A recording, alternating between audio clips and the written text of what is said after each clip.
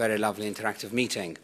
I've been asked to talk about retrieval techniques, and this is very important for a number of situations, particularly devices like ASDs, VSDs, and so on. Sometimes embolized stents, and there are different ways of dealing with this. Many a time it's a bailout situation. We get asked to remove bits of lines which have either been broken, Broviac long lines, hemodialysis catheters, and sometimes the anesthetists, when they're putting in wires into the central approach, because they're not as used to the Seldinger technique as we are, sometimes I've had to pick up wires from the circulation. There are sometimes ruptured balloons, as I indicated this morning, and obviously we also have to deal with things like pacing leads. So there are a lot of retrieval things that we have to do. In terms of how you find out, for devices, particularly when we're dealing with shunts, either the patients have symptoms. If there's ectopy on the monitor, don't ignore it. It may well be an embolized device. Again, if there's a residual large shunt, think where the device is. It may have actually moved, particularly if you can't see the device, and if they have any neurological or systemic symptoms. As far as the devices, there are numerous, and I think it's important to familiarize yourself with a number of them. The commonest by far is the gooseneck and the entrio snares, but there are a lot of others as well. If you have no devices on the shelf at the time, and particularly if you need to cover something quite large, using a long coronary wire is very helpful. So you use a 260 long wire, you bend it at the center, and you put it through a guide catheter, and that can act as a very, very, very good snare. The Cook retrieval forceps is very, very good and strong. There are bioptome type devices. The bioptome is, first of all, doesn't have a big bite, and it's not very, very strong. So you can catch something and then not be able to keep it. Unlike the Cook retrieval forceps, which once you grab it, it won't let go. But there is a biopsy type device, the Maslanka device, which is marketed by PFM, which is really very it's an industrial heavy biopsy forceps. And of course the Domia basket. So this is what they would look like. There's the entrio, that's the gooseneck, those are the commonest ones. This is the Maslanka biopsy forceps, and that's the Cook retrieval forceps. Those are by far the commonest ones that we tend to use. In terms of sheaths, very, very important to have ideally braided sheaths. The bigger the better, because you want to get the device inside, and you don't want to cause trauma to the surrounding tissues. So use the biggest one that you have. And the Mullins is a little bit of a problem because it's not braided, and therefore it can kink, and it forms like a concertina if you don't have a very large one. There are some basic principles we have to adhere to. Use the largest sheath possible. Anticoagulation, very important, because these sheaths, even if you have flow going through them, and they can clot. Biplane ideally, especially if you have something lost in the pulmonary artery. You need to make sure that the device is secure. In other words, if it embolizes on the cath lab table, if you know that it's in a safe place, do something to try and keep it there. Avoid it from embolizing further. When you're retrieving devices, avoid crossing valves except with the device within the sheath, and think about bailout situations, especially with stents, but sometimes even with devices. And occasionally you may have to think about surgery or hybrid. So have all the options open. There are complications. Undoubtedly, damage to the vessels is one thing, as well as to the valves. Because of the large sheaths, clots, and emboli, we need to consider perforation, either into the pulmonary artery, aorta, or the heart, causing tamponade, because you're really manipulating very stiff wires and sheaths. Infection, so take care and treat this as an operation procedure. And undoubtedly, some patients can die as a result. But even if you're looking after the sheath very well, you can still get clots like this. So make sure the patients are well anticoagulated and so on. This is a series of pictures showing retrieval of an embolized Starflex device. This is no longer available, but for soft devices, you can pretty much grab them from anywhere. and you can retrieve them into a sheet without any problems. The stiffer devices like the Amplatzer devices, this is an ASD device which is embolized into the pulmonary artery, right pulmonary artery. It's very important to try and catch it by the screw end, and once you've done that, pull it into a big sheet and then retrieve it into the sheet. It's safe to do so like that. What is not recommended is to use this situation. So you have, again, an ASO device caught in the pulmonary artery, but as you can see, a lot of pull is being applied. The sheet is actually tearing on the side, as you can see there. The device is then pulled through the tricuspid valve and eventually is pulled through. No major problems happened with this one, but I wouldn't recommend that you do this. I shan't mention who gave me those slides. What I prefer is to do something like this. So in other words, the sheet is pulled back. If you can't get the device within the sheet, is to pull the sheet back. You can then create a loop, like you can see in the third slide there, to try and get it to go on its own through the tricuspid valve. And once it's in the right atrium, then you can actually do whatever you need to do to pull it out. If the sheet is not big enough, you can use a bailout sheet, so you can upsize it. The alternative is to use something like this, where you go from the top, you catch the two ends of the device, you straighten it to make it slimmer, and then you can pull it into the sheet like so. And the advantage of this is sometimes you can actually grasp the screw perpendicular rather than, in parallel rather than at right angles. Because if you catch it like this, you may have problems getting it into the sheath. So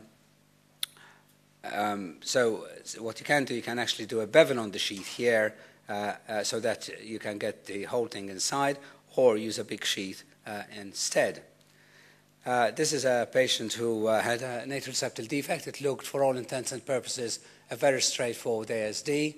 You can see it on the first one. It deployed very nicely with tissue inside, but soon afterwards it embolized into the left atrium. The first thing to do is to secure it. It was very close to the left atrial appendage, so what I did is I placed a sheath over there to stop it from moving. Eventually caught the screw end with a small entreo snare, but unfortunately the entreo snare broke. So you can see there's the tip of the entreo snare there, but the cable is gone completely. But at least we have the screw within the sheath. So what I did is I used a very small snare to remove this out, save it from getting embolized. I then had the screw within the sheath, grasped it, and pulled it out. So like that, you're really parallel rather than perpendicular. This is a patient with a couple of defects and a couple of ASD devices. With hindsight, probably there was not enough space for the two devices, and what happened is as these two were rubbing together, they tore the atrial septum between the two, and the device is embolized.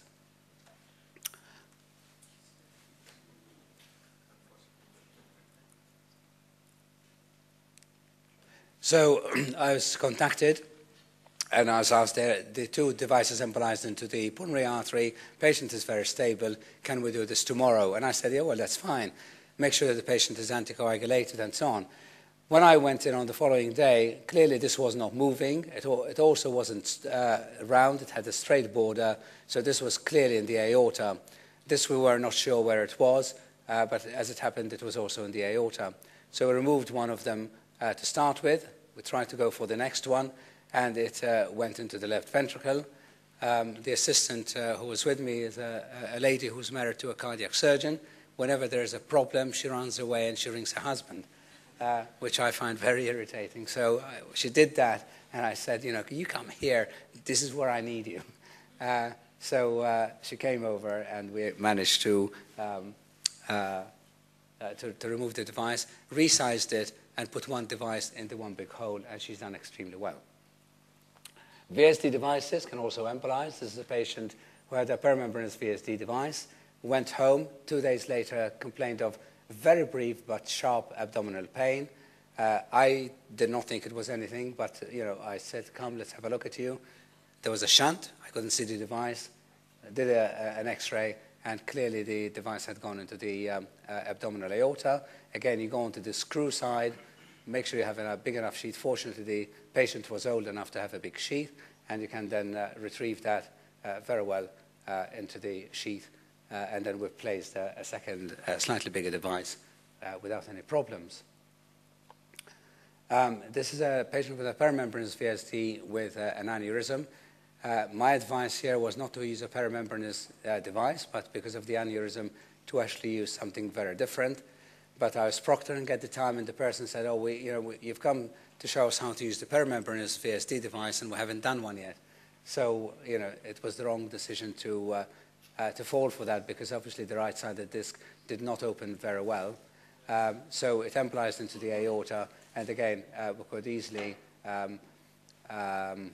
retrieve that and replaced it with a more appropriate device, which is the muscular VSD device. This is a patient, again, with a perimembranous VSD. It looked okay, but on the angiogram, I was unhappy because the two discs clearly were both on the left side, even though the device was stable and the shunt was much smaller. Tried to retrieve it, and as soon as I had the snare very close to it, it embolized into the aorta, which confirms that it wasn't stable enough. And again, we were able to go through the VSD. Again, with a big sheath, it's better to go through the venous side. There's no conduction problems, and we were able to retrieve this without any problems. This is a patient with a post-infarct VSD, intra-aortic balloon pump, VSD there, very suitable for catheter closure. Placed a device there. We did LV angiograms, also did an RV angiogram to make sure we're on the, it's covering the whole area. It was rather stretched, so it was rather tunnel-like lesion. But unfortunately, once we released it, it embolized into the left ventricle. This is where we used a coronary wire. So you bend the coronary wire halfway and you use it as a snare. And you can see that we pulled it through the aortic valve and then eventually into the sheath, brought it down to the femoral side, and placed the device into the ventricle again.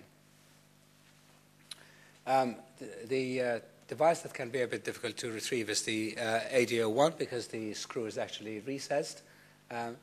So many of these times you have to try and grab it with a snare around here and then get it back into a sheath. This is a patient with an aortic paravalvular leak where I put in an AD01, and the result looked very good. One of the trainees said to me, can you show me how to do the TOE to look at the pulmonary veins and so on? So whilst I was doing that, I realized that there was still a big shunt when there wasn't before we took the sheets out. And what happened is, as you can see here, the device embolized. This is a mechanical aortic valve, and we're going through the paravalvular leak with a snare. Eventually, we managed to catch it. Remember that what you see is not instantaneous. You're a fraction of a second behind. So if you think you're catching it at this point, the device may well be somewhere else. So this is not skill, this is luck, but persistence as well. And we then placed the muscular device there with a good result. This is a patient with atrial fibrillation who had a left atrial appendage device. For all intents and purposes, it's perfect. There's compression, there's separation of the discs, and there's concavity of the disc as well. So, and the angiogram doesn't show any paravalvular leak, para-ACP leak at all. All the contrast is going through the device. Nevertheless, the device embolized, and you can see it's very, very close to the aortic valve. The problem with this device is that it's got barbs or hooks which attach it to the left atrial wall. So we're very concerned about the aortic valve. But nevertheless, we played around with a pigtail catheter, brought it down into the aorta, and caught it, and then brought it down to the femoral and iliac vein. As I mentioned this morning, sometimes when you do angioplasty, you can get rupture of the balloon. If it's longitudinal, it's easy to take out.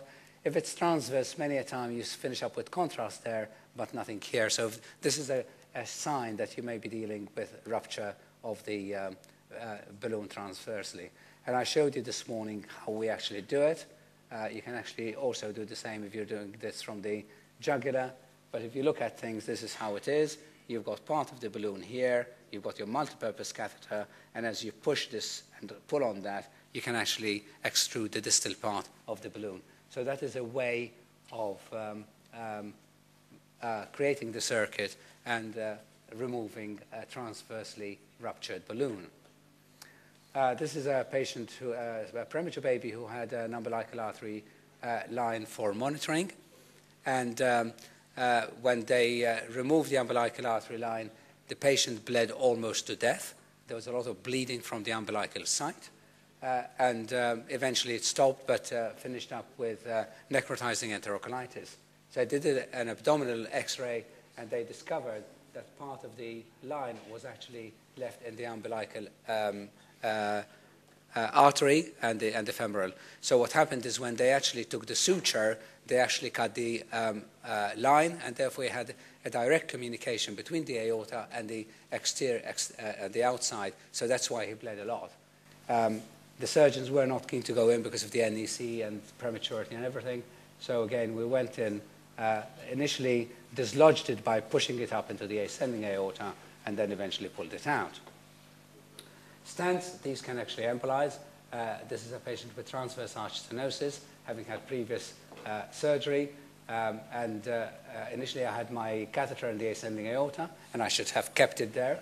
Decided to put it into the subclavian artery. There was not enough space for the balloon, and it really milked out and finished up into the thoracic aorta. I tried to push it back, but it's nearly impossible to do that. So I bailed it out into a safe place in the thoracic aorta, and then put the wire back in its place as it should be, opened it up appropriately there, and with a good result. But you can see that there is the bail out of the stent at that point there. So that's a lesson I learned. I showed you this morning. This is a displaced stent in the context of a CP shunt, which we were able to retrieve. You can't retrieve all these stents. If you can't retrieve them, you bail out. But if there's something like an open cell Valeo stent or something like that, you may be able to actually pull them out through a big sheath. Some of the things that we have to do in terms of extraction is also pacemaker leads. And there are different indications, sometimes infections, sometimes leads that are not working well. Most of the time we use the telescopic sheets, and that's usually enough. But sometimes you have to combine entry from the top, but also from below, using the so-called workstation and the thread needle and large sheets, sometimes even up to 16 French sheets. There are different methods that you can release the leads. You can use laser, you can use radio frequency, but the more recent is the mechanical removal of these sheets using a device like this. This is the evolution from Cook, but there's also the tight rail from Spectranetics. Both work the same. The difference is that the Cook has the teeth on the outside, so if you want to remove one lead and there are several others, you may damage them, whereas the Spectranetics has the teeth on the inside, which protects the wires. And as you can see, you work your way through until you get all the adhesions out. You keep your access into the heart, and then you replace them with the new leads, obviously so long as the system is not infected. There was a time when to pace children, to allow for growth, some operators were putting in a loop in the IVC. This inevitably got stuck here, so it was a silly idea in many ways. And this was one that was referred to me from Newcastle. Again, very, very, very stuck down here. We eventually extracted it and replaced it with a new system. So that wasn't easy. It was very, very, very stuck. And you know, the hepatic veins are not, or the IVC is not necessarily the thickest. But you can see what kind of tissue you can get with these. This is why they're very, very difficult to take out. In one case, the tip of the screw-in lead actually got disconnected from the rest of the pacing lead. This patient had Eisenmenger syndrome and finished up with an embolized bit into the femoral artery, which I could retrieve from the contralateral side. Very important to appreciate where the pacing wires are. This is not actually in the right ventricle. It may appear so, but in fact it's gone through the PFO into the left side, and on echo we can see it going through the mitral valve. When you have something like this, do not take it out. Ask a surgeon to do so. It's much safer. So in conclusion, I think skills and equipment are absolutely essential in any center where interventions are being carried out. You can't just do procedures without retrieval. I think it's important to take appropriate precautions and to obtain support from colleagues and from a surgeon. I think retrieving unsheathed devices across the valves can cause damage, so you must not do that. And particularly if you've got a stent, do not cross a valve with an open stent, because they're sharp and they will damage valves. I think it's negligent to do so. Sometimes surgery is safer, and occasionally a hybrid procedure may have to be considered. So if you have a stent in the aorta, instead of pulling it through the aortic valve, it's better to use a hybrid, pick it up under radiological control, and then the surgeon can take it out. And very rarely, I think it's best to leave embolized device alone. If you have a small coil that's embolized into the pulmonary artery, and it's difficult to take out, you might as well leave it rather than risk damaging the lung, the pulmonary artery, or causing major bleeding. Thank you.